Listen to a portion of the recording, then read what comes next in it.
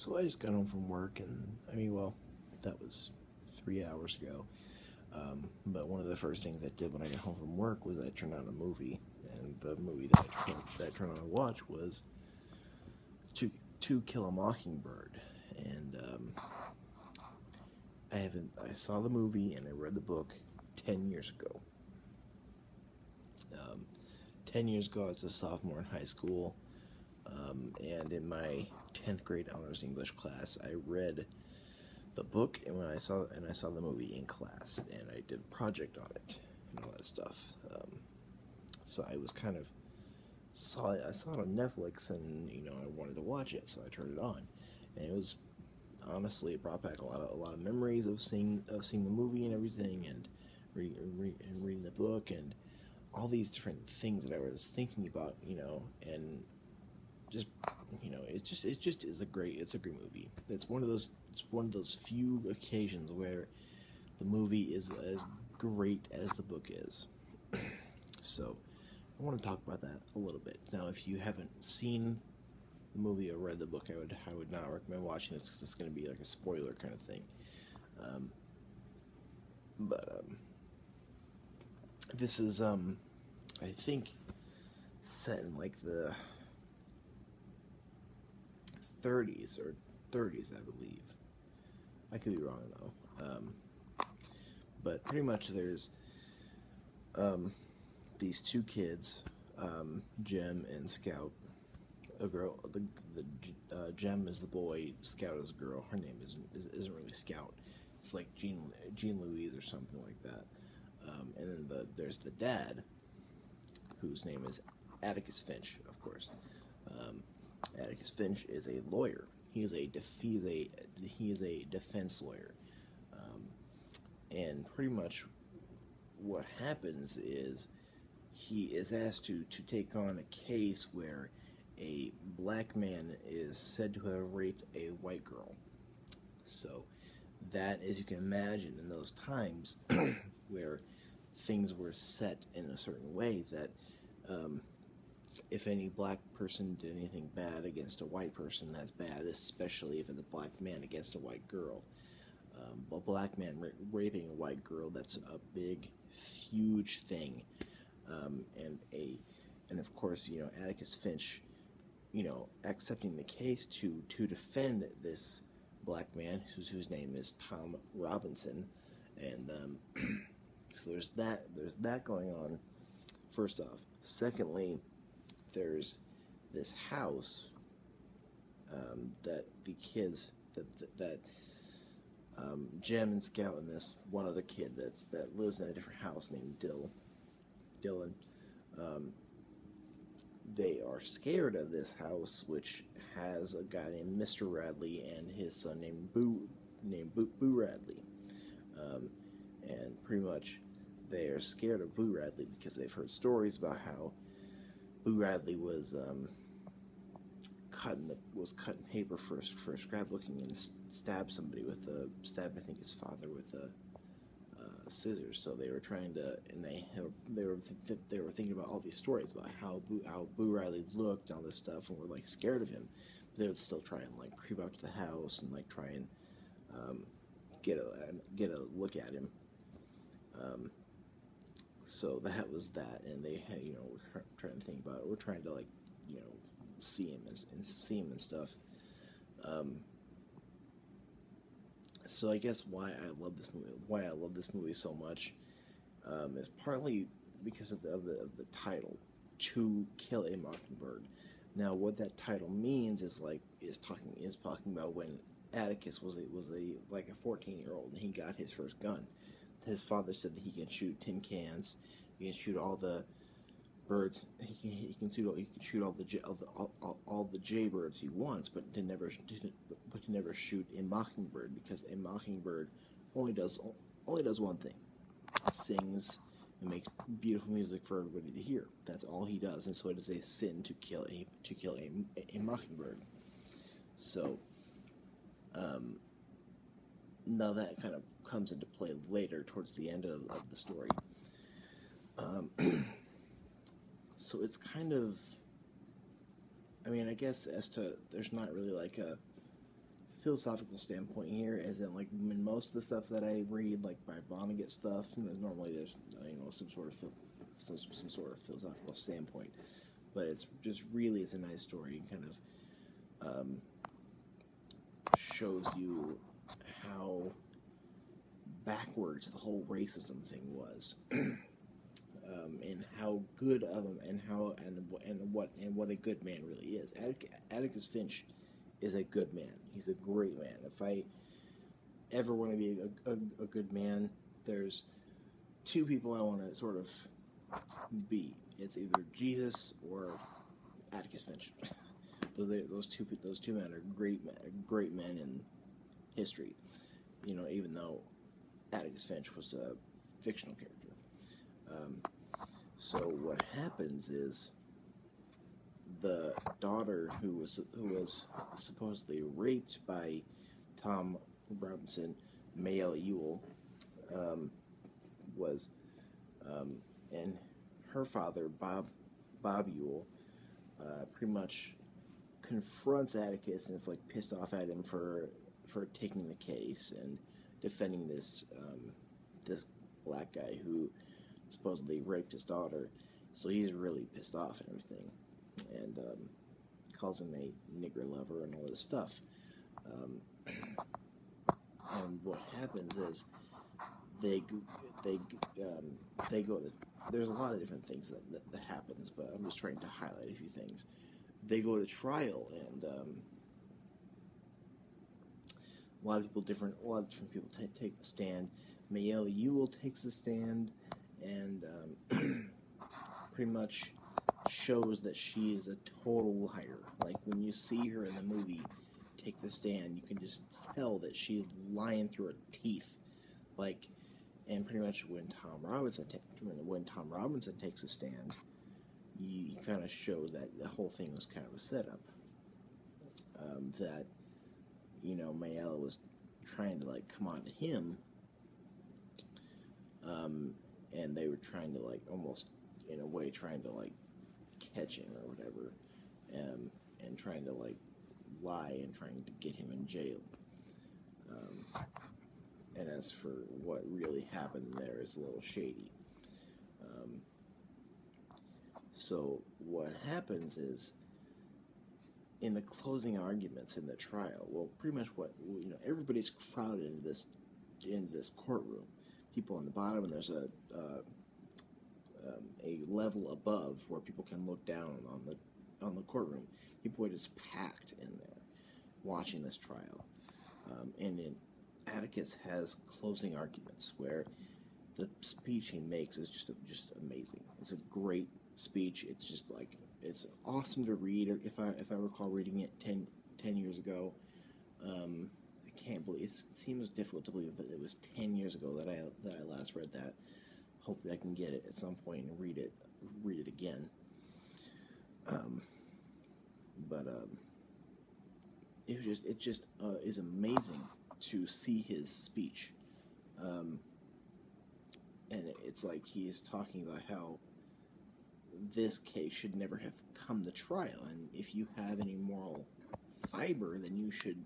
Then he's basically speaking to the jury in his closing arguments, saying that if you have any moral fiber in your body, then you will rule this man not guilty. And he's making this wonderful, amazing speech, and is just really just pulling it off and having a great speech. I just love it. It's just great. This movie and the book. I remember getting all like emotional and just really happy reading that book. But it just is a great speech. And after a while, the jury comes back, and you think when the jury comes back, I thought at first they have to see that this man cannot have done this. First of all, the man's left arm is useless, so could hardly have beaten her and choked her and raped her in the way that he did. I mean, he could have done some of it, but not to that extent. He could hardly have held the woman down and raped her. I don't think that's possible to hold a woman down with one hand. That's just, I think that seems, it seems like remotely possible, but unlikely to me. So, it's just as amazing. But then the jury comes back, and they rule him guilty. But the jury is an all-white jury, all-white jury. So when they come back with a guilty verdict, you're like, yeah, yeah, I see it. All-white jury, guilty. Sending the black man to prison. So it's just after that, court is adjourned, and they take Tom Robinson, and as they're taking him out of the court, Atticus is like, hey, I will go see your wife Helen tomorrow.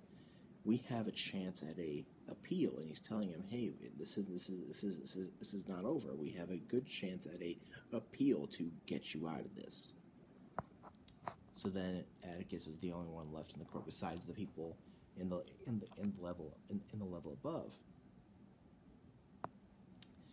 And he's just kind of standing there, and the whole moment is just solemn. It's the best word to describe that whole moment is just solemn and melancholy and just sad. And it's just kind of is a really sad thing. And everybody, the reverend, including his two kids and the kid Dylan, and a ton of people are just staring down at him with just this solemn look, and it's just, and they're also like, honoring him and adoring him for what he's done, for this honorable thing that he's done for this man. So then they all go home, and the sheriff tells Atticus that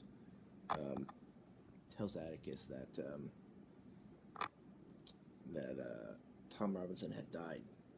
They were taking him to apparently a safekeeping prison in some place called Abbotsville, and Tom got loose and started just like running for his life, and one of the cops were trying to shoot him to wound him, but then accidentally shot him and killed him.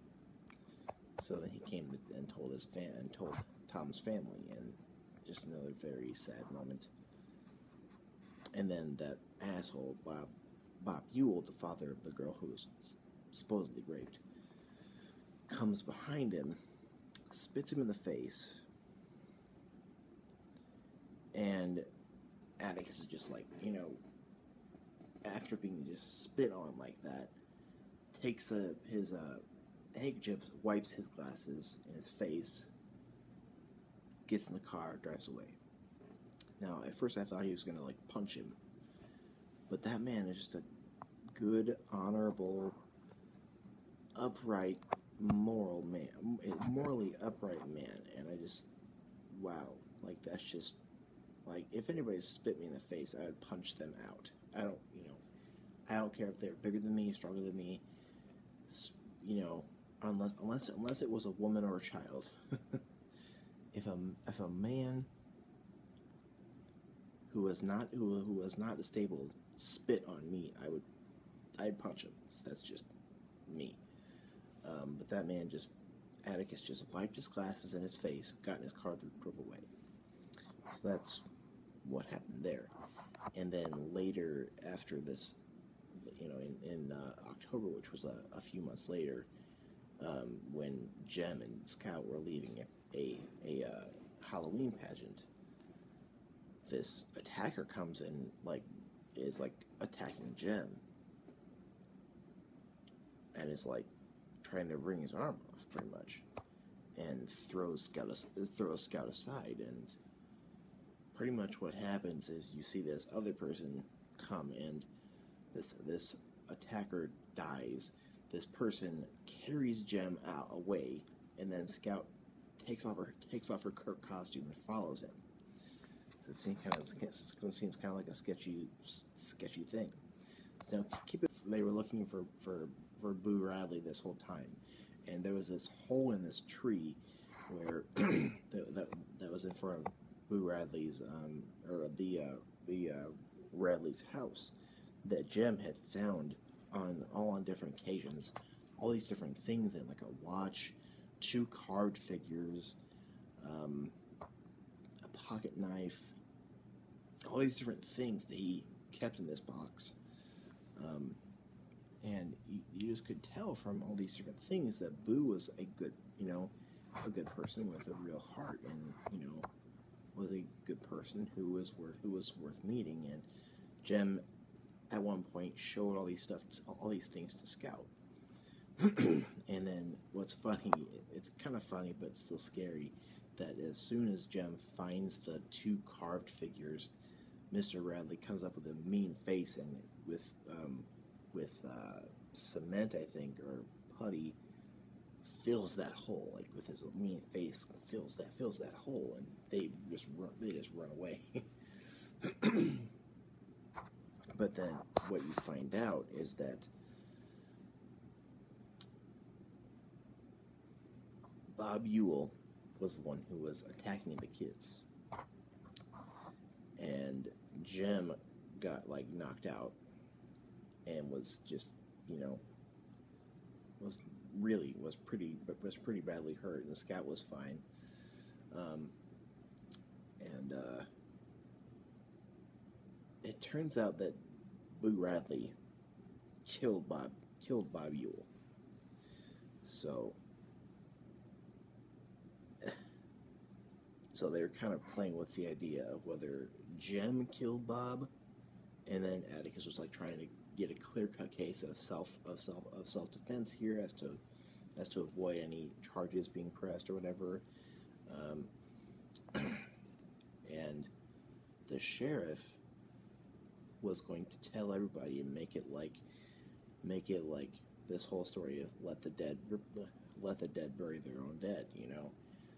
That Bob Ewell fell on his own knife as to keep Boo Radley out from having charges pressed on him. So then after that, it's the whole story is just that Bob Ewell accidentally killed himself and Boo Radley didn't do it. So that was as to keep Boo Radley from not getting charges pressed on him. And after that, Scout said to her father, that would be like killing a mockingbird, wouldn't it? Because Boo Radley is just like a mockingbird in that he doesn't do anything but good things. So I'm sorry I've been ranting like this, but I just love that.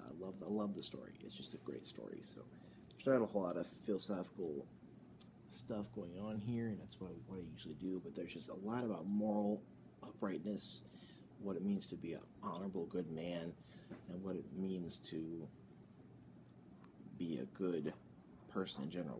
What it means to be a mockingbird, really. So let me know what you think about the story.